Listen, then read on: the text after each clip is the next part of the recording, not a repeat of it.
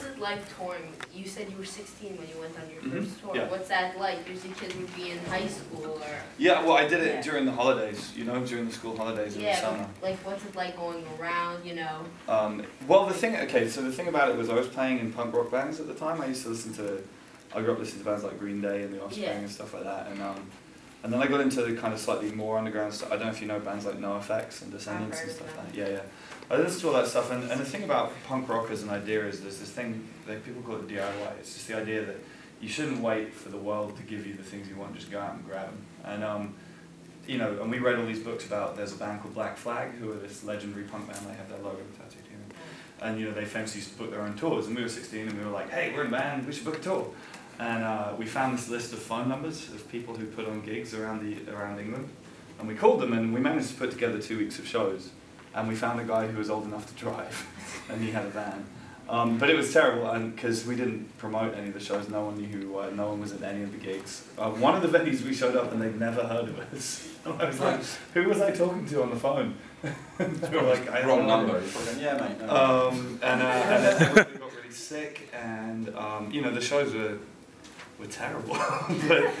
But it was a really good time, you know, and just because you know, I love to play music, and just being able to play every single day, you know, and to be with your friends and traveling is kind of an adventure, you know. And it was funny that I think there was 12 people on the tour, because it was 2 different bands and some of our friends.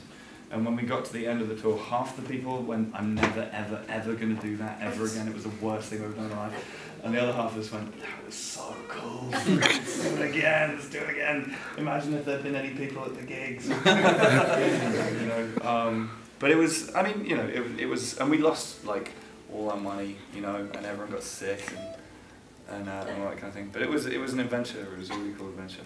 So. Did you ever play another instrument, like when you were younger?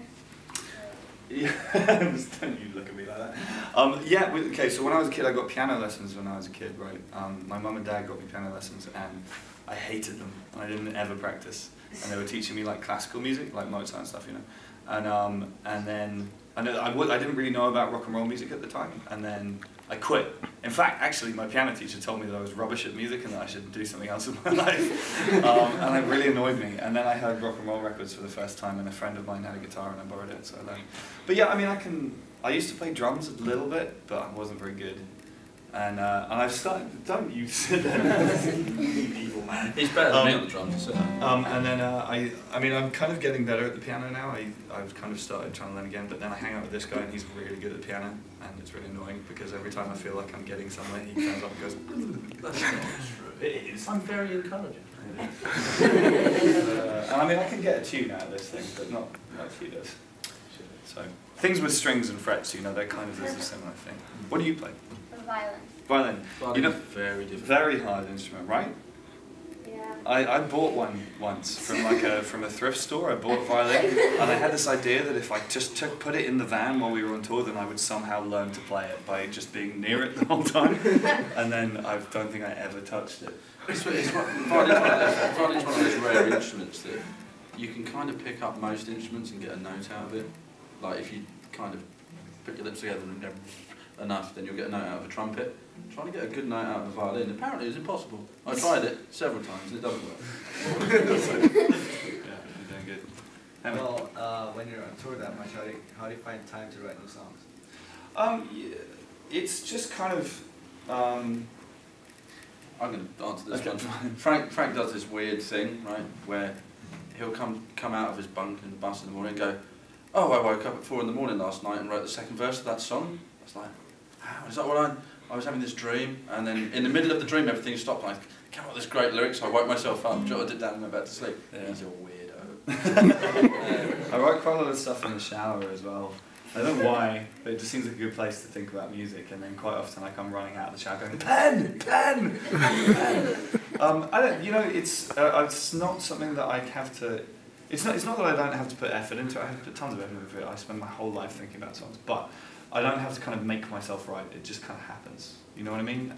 And the other thing about it is just that I figure that everybody has writer's block at some time, you know? Even Bob Dylan got crazy writer's block in the 80s, and if he can get a writer's block, anybody can get a writer's block. So I feel like while it's still kind of here, just keep writing it down, you know what I mean? Maybe I should stockpile.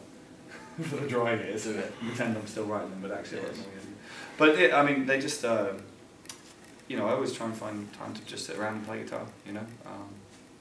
Also, before we can do a live show, for our sound engineer, he needs us to play everything in the sound check before everybody gets there to see the gig.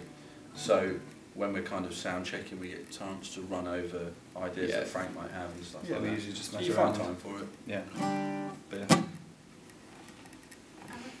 So, you guys grew up in London? I actually grew up in a place called Winchester, which is about 60 miles away from London, but near enough, yeah. I grew up in a town 60 miles north of London called Milton And Keynes. then we came together and met in the middle. I think. Has anyone here ever been to the UK? Been to England? Awesome. So, Oh, really? Whereabouts? in Hampstead? In Hampstead. Oh, very good. North London. Nice. Do you ever go to a place called Holloway? It's No. I lived in Hampstead. I wouldn't go to Holloway either. Hampstead's a very nice Hampstead's part very of nice. It's in West Hampstead. Yeah, like Christmas. Nice. Do you know the name of the road you lived in or anything like that? Yeah, we lived on Fitzjohn's Avenue. I know where that is. Amazing. Awesome. Yeah. Well, I live. Not that I it would live. make any difference, but there's a really good bar around the corner around there. If they play music, it's relevant. Sorry, you were saying. Is it the one on the corner? Yeah, you shouldn't know that. I knew it was relevant. But yeah, I live 2 miles south-east of there in Holloway. So yeah, cool. Hello. What's your favorite guitar? My favourite guitar. That is a fine question. I have a lot of guitars, right? And most of my guitars are built for me by a guy called Patrick James Eggle. He built this one, and he kind of knows what I like these days and builds me what I like. But the first guitar that he built for me, crazily enough, he actually built it from a tree that grew in the village where I grew up, which was actually a surprise to me. He didn't tell me. Attention to detail.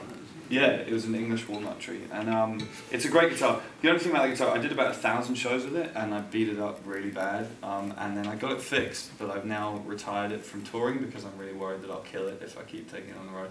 So now it lives in my house. How about electric? You know, I own 2 electric guitars.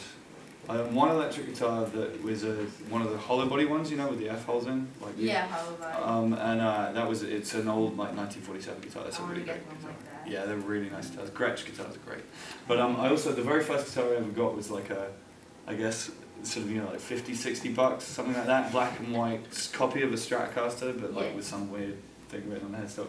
And Ben Dawson, the drummer in my old band, still has it. Swine. Yes, that's the word I'm looking for. He nicked my old drummer, nicked it, and he's still got it. Drummers did. So I'm going to try and steal it back off him one day. Frank also owns a Dane Electro baritone guitar, which is halfway between a guitar and a bass in pitch. Oh, 8-string.